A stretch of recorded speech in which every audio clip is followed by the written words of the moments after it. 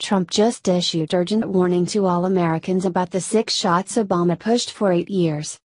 There has been a lot of debate recently over the effectiveness of the flu vaccine and, of course, its potential adverse consequences.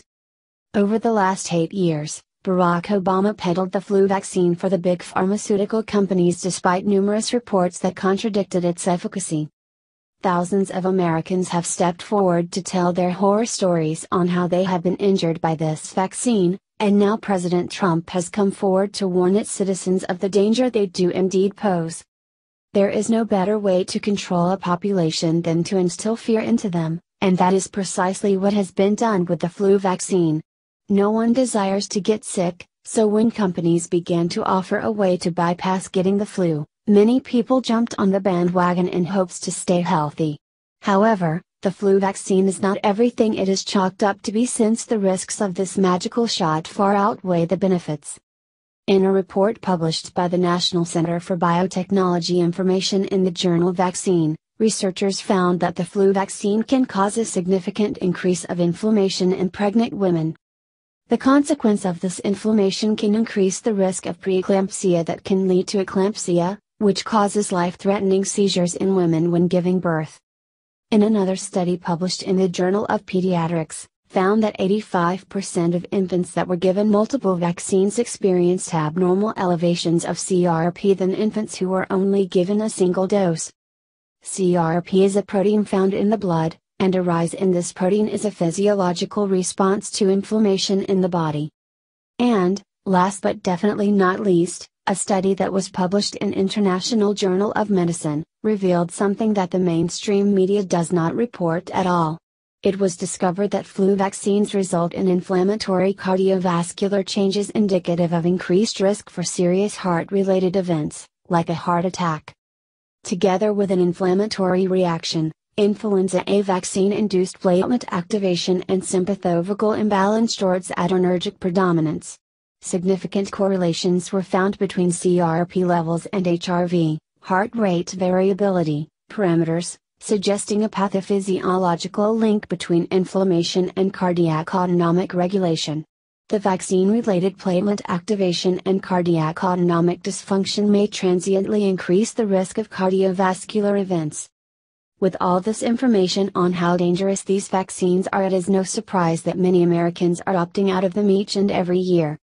Now, President Trump has announced that he also is not a big fan of the flu vaccine, calling it totally ineffective, and added that he has never had one in the past and doesn't plan on receiving one either.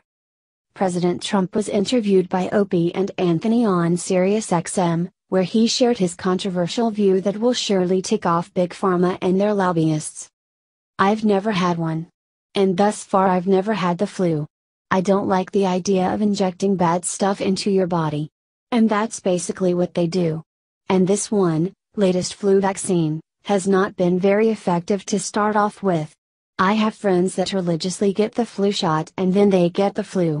You know, that helps my thinking. I've seen a lot of reports that the last flu shot is virtually totally ineffective." President Trump again is absolutely correct with his assessment of the flu vaccine, and he is not the only one who shares this view. Here is more from Collective Evolution. The former chief vaccine office at the FDA, Dr. Anthony Morris, states, "There is no evidence that any influenza vaccine thus far developed is effective in preventing or mitigating any attack of influenza." Of course, this statement has been attacked by many science blogs, stating he isn't an expert on the flu and that his opinion shouldn't be trusted. A classic move by opposers, where an attack is set out on statements made using emotional arguments attempting to make others feel unintelligent for questioning something. Yet the opposers often provide no evidence to state the research or opinion is incorrect. This is perhaps one of the most dangerous aspects of parts of the scientific community. To think of how many things are ignored or shot down out of arrogance and fear of overturning old ideas is astonishing. The prestigious Cochrane Library released a review in 2009 stating there is not enough evidence to decide whether routine vaccination to prevent influenza in healthy adults is effective. 5. Given the ineffectiveness of the vaccine and the potential side effects that go along with the vaccine, why put yourself at risk? Influenza does not appear to show any moderate risk of hospitalization or death, and avoiding the flu can be done very easily with natural means. The evidence is out there for anyone to find and come to the same conclusion thousands of others already have. The flu vaccine is virtually worthless, and it can cause more complications than getting the flu virus naturally. With all of this evidence at the tips of our fingers, don't you think it is time to end the hype around the flu vaccine altogether?